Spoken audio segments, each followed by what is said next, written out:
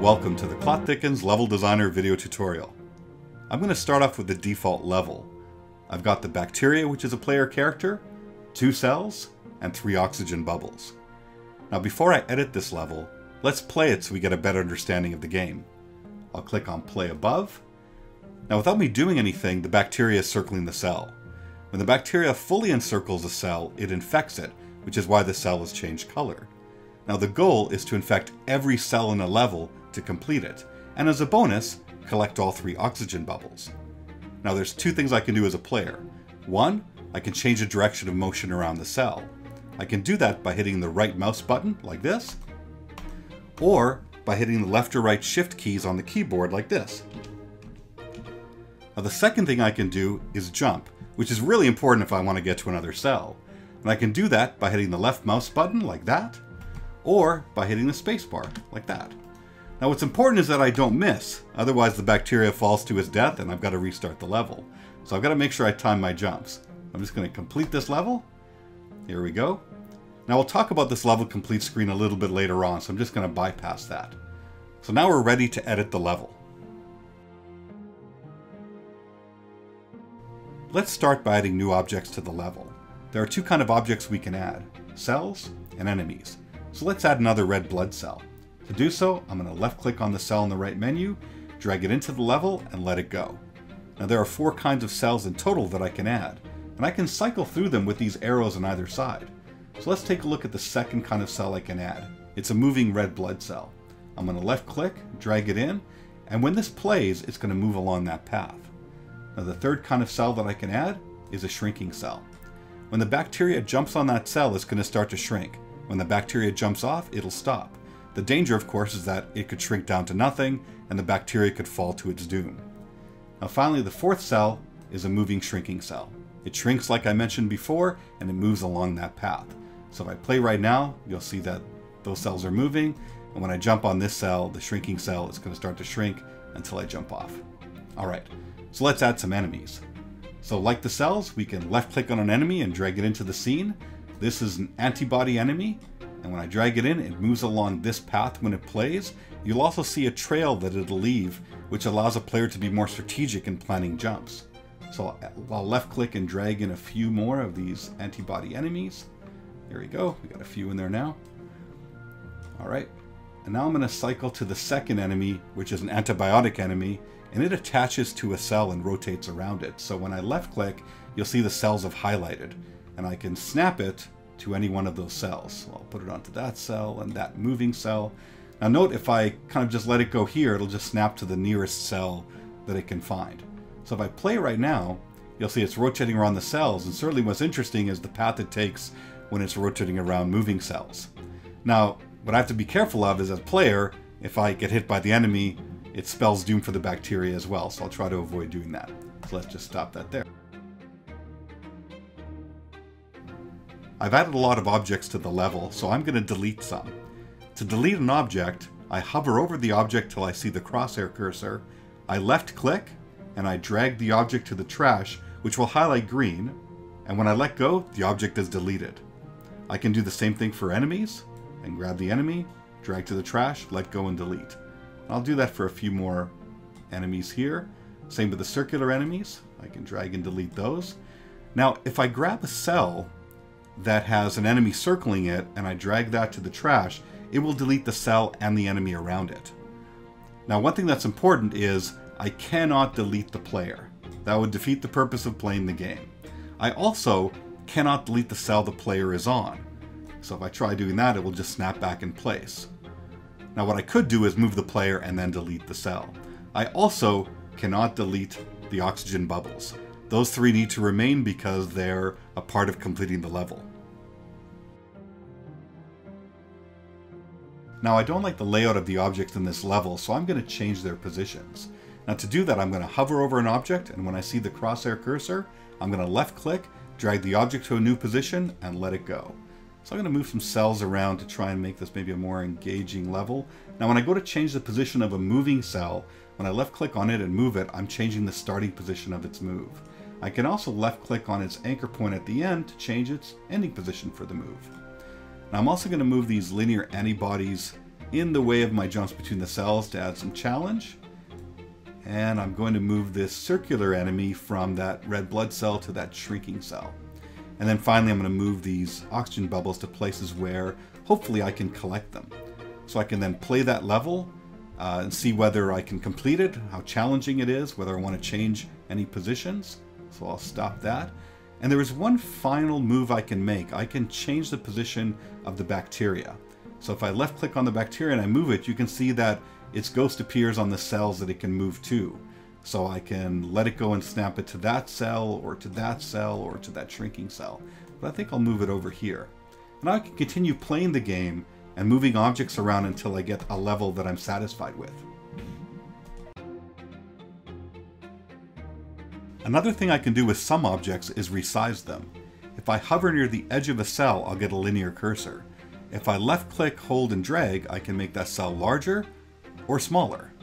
I can also do the same thing with the cell that the bacteria is on, making it larger or smaller, and the bacteria will sit on that cell. Now if I do that with a cell that has a circular enemy around it, it will also resize the circular enemy accordingly. Now I can also resize the path of a circular enemy. I can left click and hold it and make it larger, or make it smaller, which is more of a threat when the bacteria is on that cell. Also, I can make it large enough that I could left click and hold another circular enemy and place it on that same cell. And I could also do that once again and resize that to create quite a challenge around that cell. Now let's assume I'm happy with this level, but I wish I could change the cell types. For example, I wish this large red blood cell was a large shrinking cell. Now one solution is I go to the right menu, find the shrinking cell, left click, drag it in, resize it, it's about the size that I want, remove the red blood cell, and put the shrinking cell in its place. Now this becomes a lot more work if a cell has a whole bunch of circular enemies around it, or if it's a moving cell and I've changed its position. So we've created the ability to change a cell type in place. When I hover over a cell, I see an icon. If I click on that icon, it'll change the cell type to that new cell type. In this case, that's the icon for a moving shrinking cell. If I click it again, I get a red blood cell. When I click it again, it'll cycle through and I'll get a moving red blood cell. So I'll put that back to a shrinking cell. I'll change this cell to be a red blood cell. And I'll change this moving cell to be a moving shrinking cell. Now it has retained the path that I had for the red blood cell previously. So it makes it very convenient. You may have noticed that these linear antibody enemies have anchor points, and we can move them to change the path of that enemy and create more variability in the level. Now first I'm just going to remove a couple of enemies here so that it's not quite as cluttered. Here we go. And now let's work with these two enemies. So I can left click and drag the enemy itself to change the starting position, and then left click and drag on the anchor points to change the path. And I can do that for both of these enemies right now. And then let's see how that plays. So when I hit play, the one thing you may notice is that the longer the path, the faster the speed of the enemy along that path. And so that's going to make it interesting to try and time my jumps to try not to hit those enemies. Now let's look at the antibiotic enemies that are circling cells. We can edit their parameters to introduce variability in their motion. The first thing we can do is click on the arrows on the path to change the direction of motion. The next thing we can do is click on the enemy and drag them along the path to change their starting position. Now let's play that and see. Now they're no longer moving in unison.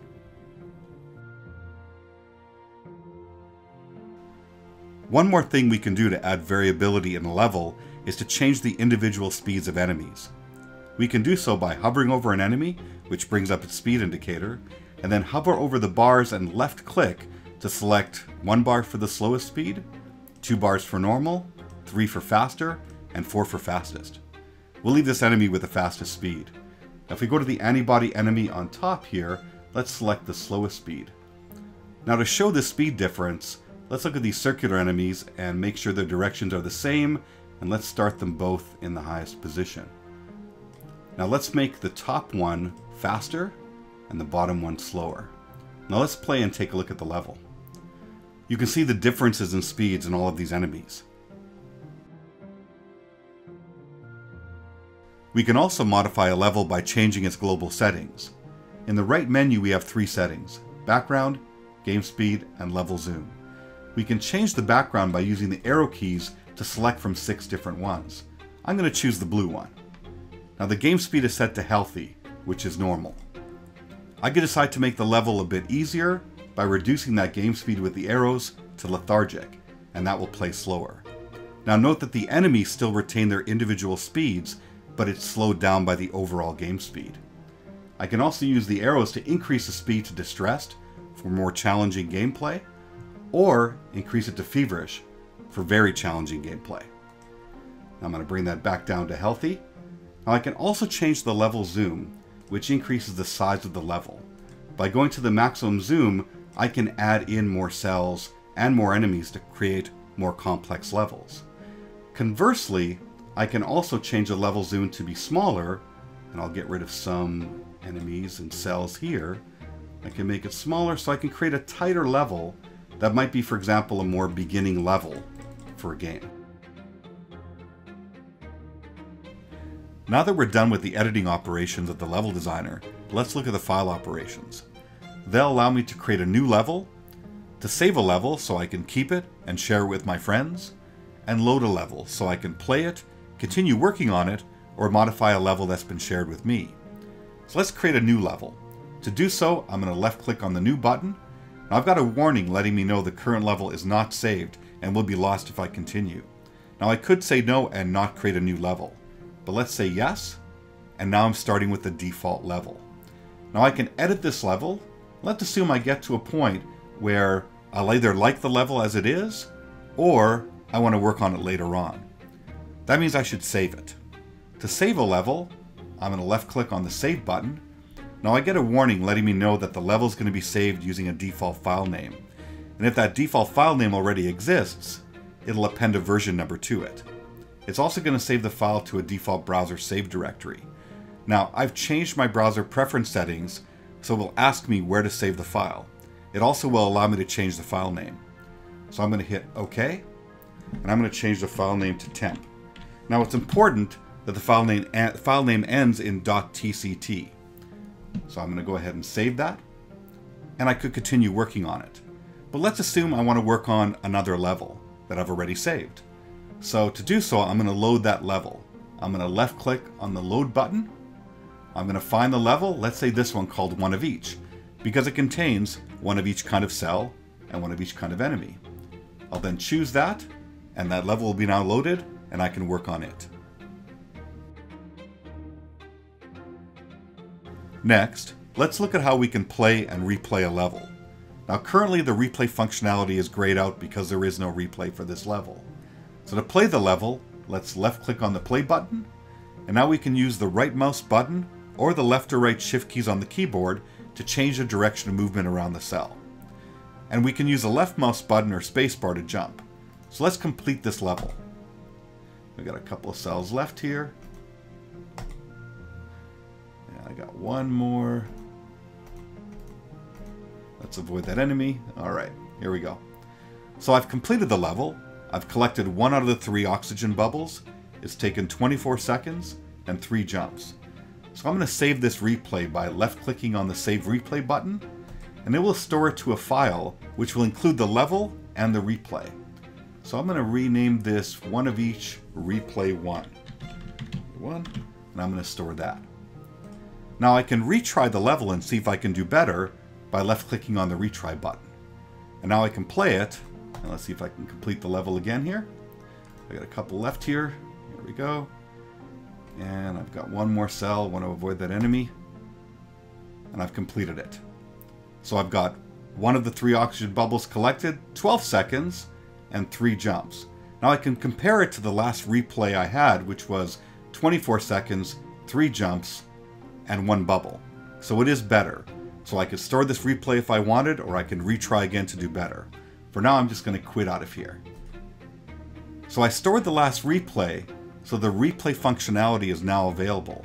So if I left click on replay, I can watch the last replay I've stored.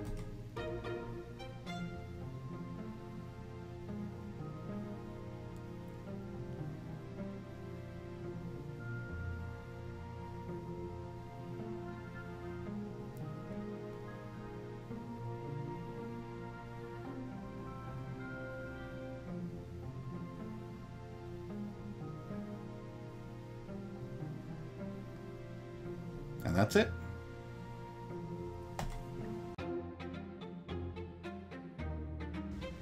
To change the volume levels of the music or sound effects, left-click on the musical note, and then left-click and drag on the bars to increase or decrease the corresponding volumes.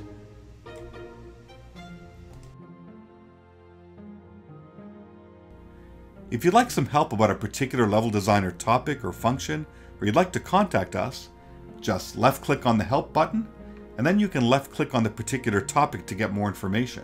For example, how to play a level, or how to change global game settings. You can also click on this link to see this video tutorial, and you can click on the credits to see who's worked on this level designer. Finally, you can click on Contact Us, where you can report a bug, or leave a comment, or leave a suggestion. For example, I'd like to see multiplayer. Now before you submit, please make sure to read our terms and conditions. We do collect some information, for example, an automatic screenshot of the level, an automatic capture of the level file and any replays if they exist, and some anonymous metadata about your system and software. Now we collect these so we can replicate bugs and fix them and better understand your comments and suggestions. Now please make sure to read the Freedom Privacy Policy. There's a link here below. Now I'm going to submit this suggestion, and when I do, it'll submit. If there are errors in submission, it'll let us know. Otherwise, it'll let us know that the submission was complete. Now we look forward to your bugs, your comments, and your suggestions. Finally, you may have noticed the Submit button at the top right of the level designer. Now our goal is not only to allow you to make great levels and share them with your friends, but also share them with us, with the possibility of having them included in a future The Clot Thickens game. Now I've got this level, I've got a replay that shows I can complete it and infect all of the cells, and I'm going to submit this level. So I'm going to left click on submit, but there's a problem. Even though I've shown I can complete the level with this replay and infect all the cells, I also have to show that I can collect all 3 oxygen bubbles. Now I could play this level over and over again until I do, but I've already stored a level that has this. So I'm going to load that level. I've called it replay 2, and I'm going to replay it for you so you can see. So I'll left click on replay. You can see I've infected the first cell, I've jumped and collected an oxygen bubble, I've collected another one on the turnaround on that cell, another one on the 3rd cell, which I'm now infecting, and finally the 4th cell. Now you can see I've actually completed the level and collected all 3 oxygen bubbles. So I'm now ready to submit. So I'm going to left click on the submit button, and the first thing that comes up is the level submission agreement. So please read these terms and conditions before you agree. In a nutshell, it says that you're transferring the rights and ownership of that level to us, and in exchange, if that level is used or a slightly modified version is used, we will list you in the credits for the level designers on one of those future games. So please read through this agreement. Once you agree, click on the I agree box, and then you can start the next step of submission. Now in the next step, you're going to be asked to put in your name that you wish to be credited if your level is used in a future The Clot Thickens game. So for now I'll put my name, and I'll put my email contact, because if my level is going to be included, I will be contacted about it. Let me get that right. And then the perceived level of difficulty. This is what you think the level difficulty is. I think this one might be maybe on the hard side. Now don't worry, because we will adjust what we think the level is once we put it in the game based on the context of all the other levels. So now I can submit, and if there is an issue with the submission, it'll come back with an error of some kind, and you can try again. Otherwise, my submission is complete. So thank you again for watching this video tutorial. Make great levels, share them, and submit them to us for possible inclusion in a future game. Thanks!